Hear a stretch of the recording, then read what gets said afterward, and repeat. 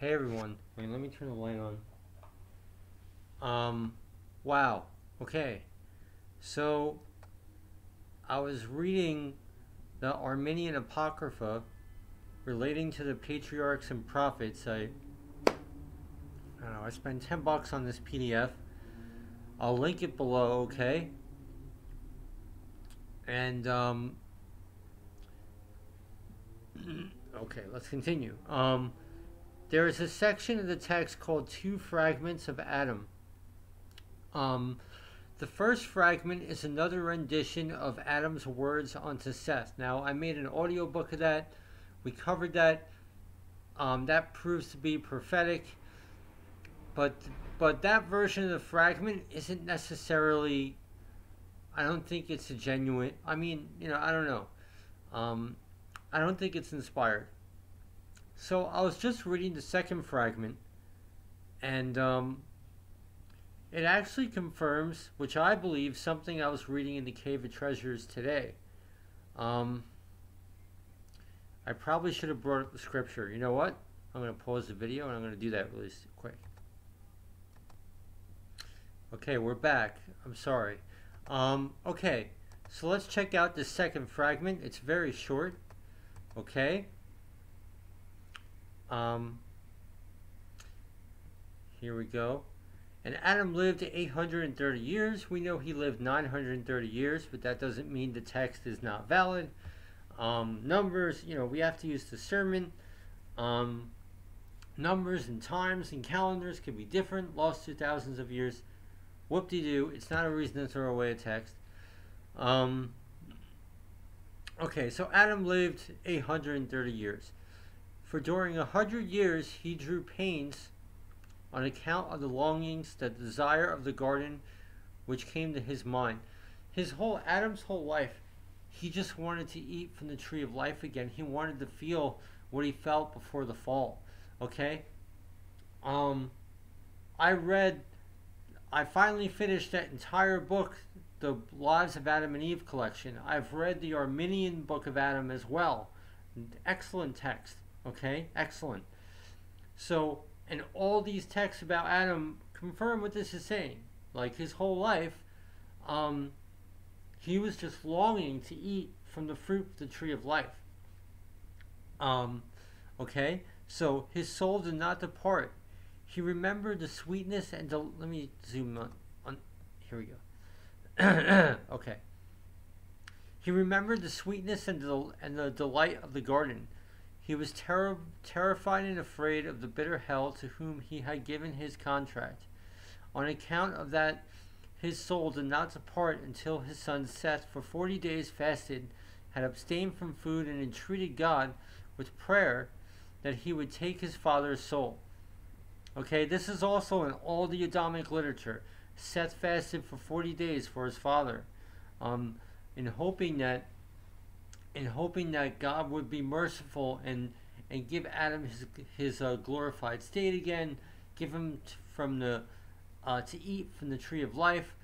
But according to the text that I've read, all the Adamic literature, that's when the archangel came to Seth and told him about the redemption. Say, no, you guys have to live your time out, and in 5,000 years Christ will come, etc. Then the merciful God sent the archangel Michael to Seth. On fiery wings he went to the garden of Adam. And Seth, having brought fruit from the garden, gave it to his father. Okay? So all the other texts never say that Seth obtained that fruit. So I don't want to use the word discrepancy, okay? I'm not saying all these Adamic texts are, okay, this is the gospel truth. But I believe they are foundational on truth. The foundation of those texts is on truth. So, okay. So details could get mixed up in time and all that stuff. But this is why we study and we read and we can discern. But I'm sharing this because I'm finding truth of what I read in the cave. Hang on. I'll show you. This is pretty cool. And Seth, having brought him fruit from the garden, gave it to his father. Okay? Now, I don't recall reading that Seth ever obtained the fruit from the tree of life.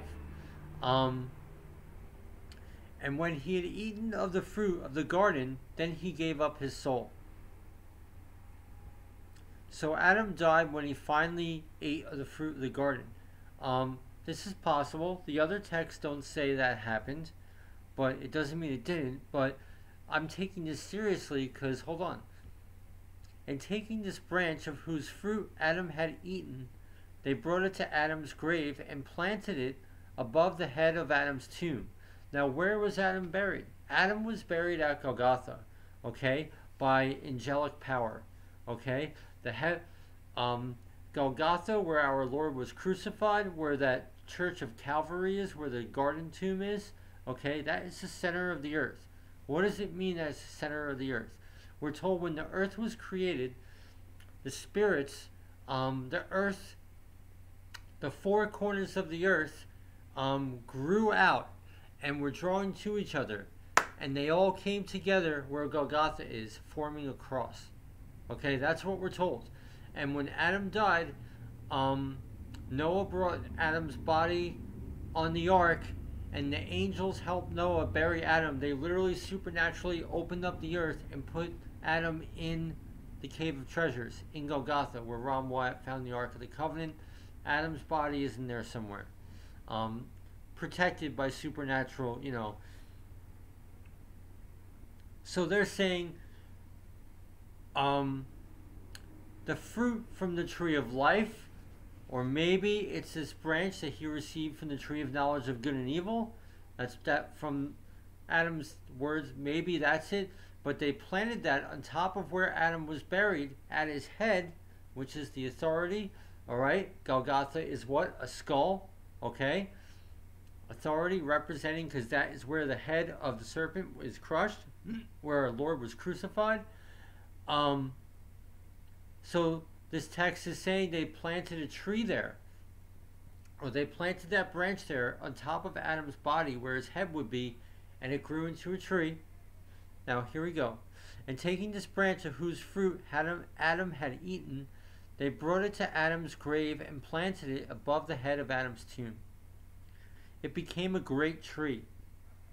The doctors say, okay, this is the doctors, the rabbis or whoever. The doctors say that Christ was crucified on the wood of this tree. He who carried out salvation and mercy for Adam and for all his offspring, whom he let God redeem and save from bitter hell. Okay. The doctors say that Christ was crucified from the wood of that tree. Now, when we review the traditional manuscript of Adam's words unto Seth, I made the audio book of this. A lot of people saw this. That is an inspired, revelatory, prophetic text. Okay? And it's offensive to a lot of people because it's like, wait, Seth gave Adam a branch from the tree of knowledge of good and evil, and Seth says, where came death, there came light.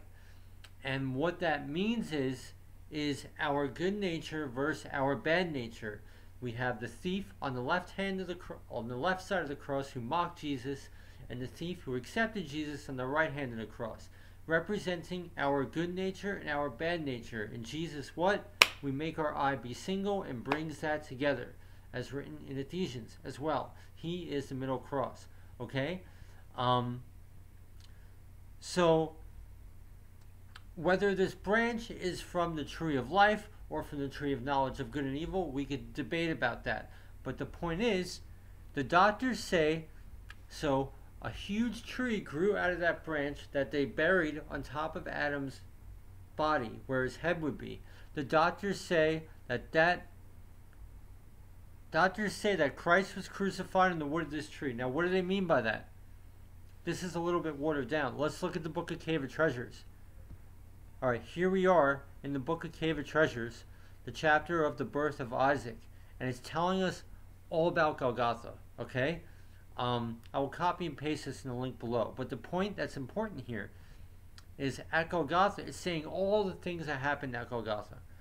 There too, Abraham took up Isaac his son for a burnt offering, and he saw the cross of Christ and the redemption of our father Adam. The tree or the thicket was a symbol of the cross of Christ our Lord, and the ram caught in its branches was the mystery of the manhood of the Word, the only one.